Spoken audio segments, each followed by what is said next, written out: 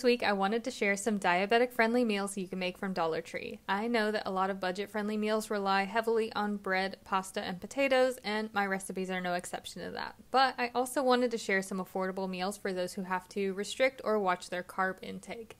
Now, of course, I am not diabetic, nor am I a dietitian, but I am basing these meals off of other similar diabetic recipe resources, as well as the guidelines set by the CDC. I'd also like to point out that I'm only counting carbs, so it's not necessarily inclusive of people who also have to restrict things like their sodium intake. Sodium's always a big challenge when it comes to shopping at dollar stores, but not everyone has a choice in where they shop. So my goal is always to provide accessible resources, ideas, and inspiration to anyone regardless of their situation.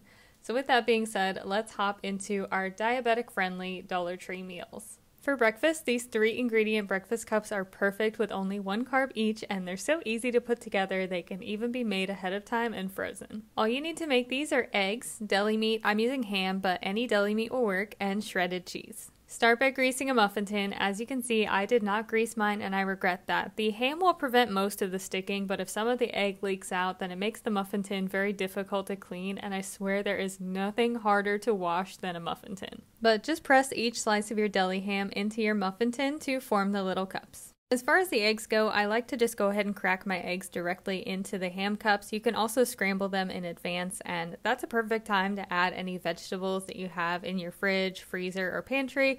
I was thinking as far as Dollar Tree goes, a couple of really good options would be their little jar of asparagus or some of their frozen broccoli, frozen spinach, mushrooms, anything you would like in a frittata. You could even substitute the cheddar for feta cheese.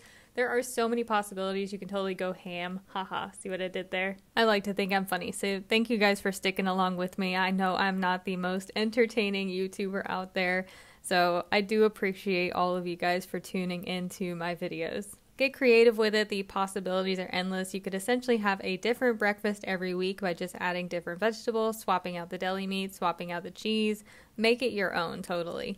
I did season these with some black pepper. I didn't add any salt to these because I felt like it's already got ham in it. That's got enough salt. Plus I topped these with some shredded cheddar cheese, which also adds some saltiness to it.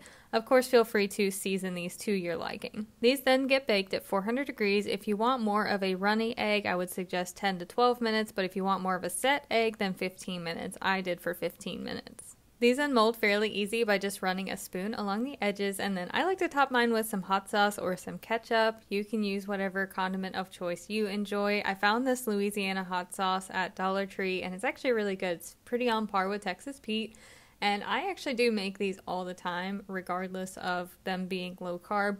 I actually really enjoy them. I like that I can just stick a couple in the microwave and have an easy breakfast. The second recipe I made was one that was totally new to me. This is a broccoli, cauliflower, Alfredo chicken bake thing.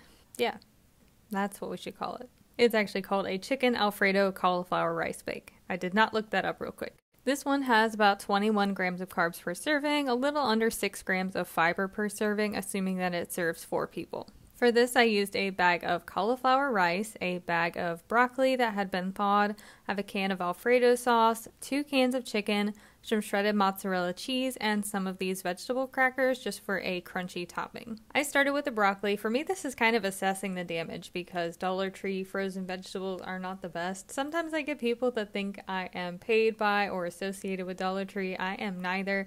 And if I could plead them to do anything, it would be to change their manufacturer for their frozen vegetables, because for the $1.25 price, they are not a good quality. You can usually get a lot higher quality vegetables elsewhere for the same price, if not cheaper. Honestly, this bag wasn't terrible. I had a couple of these big floret pieces, and then the rest were stem pieces. I do have to kind of cut away some of the more woody bits of the broccoli that I consider to be hard to chew.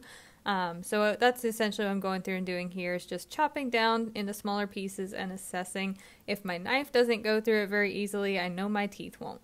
After I had prepped the broccoli, the rest of this is totally dump and bake. I have a casserole dish here. I went with my broccoli. My cauliflower rice is thawed, and to get out as much of the moisture as I could, I did wring it out using a dish towel. I guess I should specify a clean dish towel.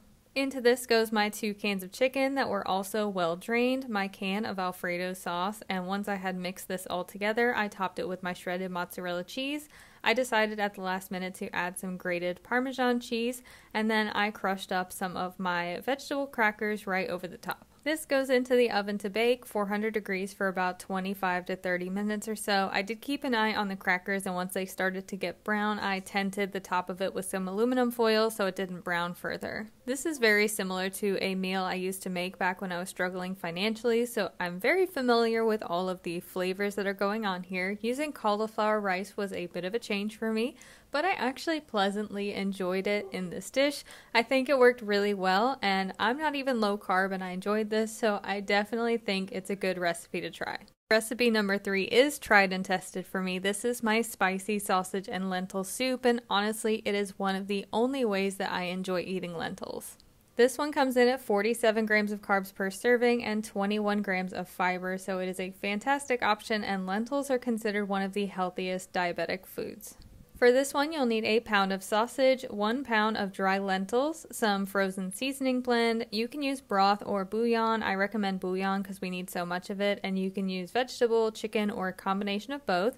I'm also using a can of tomatoes, and then as far as seasonings go, I have some Italian seasoning and some red pepper flake. In a large pot, or in my case in a Dutch oven, I'm going to start by browning up my sausage. This is Dolly. She is my soup pot, and she is nicknamed Dolly for Dollar Tree. Now, while you are browning the sausage, that is the opportunity to add in your red pepper flake. If you don't like spicy, leave this out. Your soup will still turn out fantastic, but if you do like that spicy heat, this is the time to add it in so it has time to activate with the fat from the sausage and the heat. Once my sausage was well browned, I added in my bag of seasoning blend, my rinsed lentils, my can of tomatoes, these were undrained, 9 cups of water, 2 tablespoons of bouillon, I'm using the vegetable bouillon, and 2 tablespoons of Italian seasoning. Give this all a good stir, then bring it up to a boil, cover and simmer it for 1 hour, and I promise you your lentils will not be crunchy. That is one of my big problems with lentils, is I feel like nobody ever puts enough water or enough cook time. They really need a lot of water and a long cook time to get nice and tender. This recipe makes a lot. It makes 6 bowls total, and if you have enough carbs in your day, you can definitely add some whole wheat bread on the side. I feel like soup and bread are like the perfect pairing.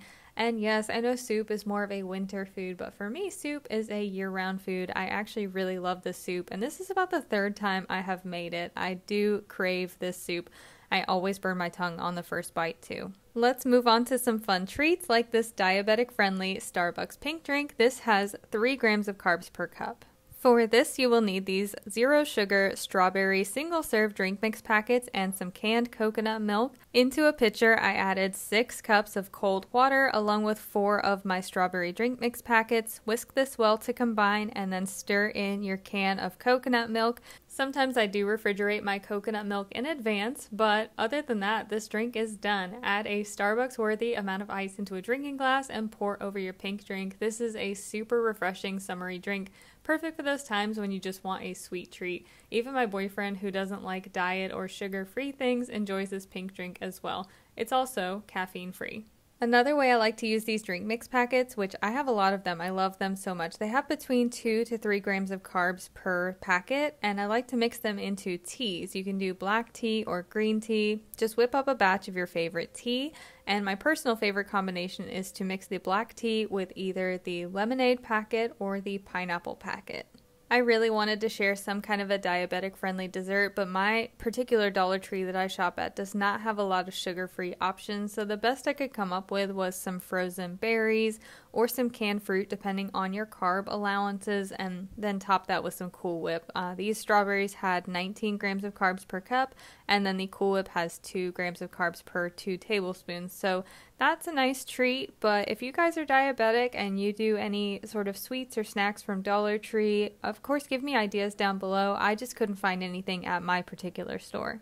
I hope you guys enjoyed this week's video. I know some of you are not a fan of the voiceover content. Trust me, it is not going to be the norm. It just ended up working out a little bit better for me this week. However, what I am thinking about doing is, for those of you who like long format videos, I will be uploading those, and then I will also be uploading some short format videos for those who want the more efficient kind of voiceover style where I'm just talking about it versus the kind of experimental side where I'm going through the process of actually creating the recipes. But I do hope these diabetic friendly meals were helpful to those who need it. I hope you guys are having a fantastic day, and I will see you again soon.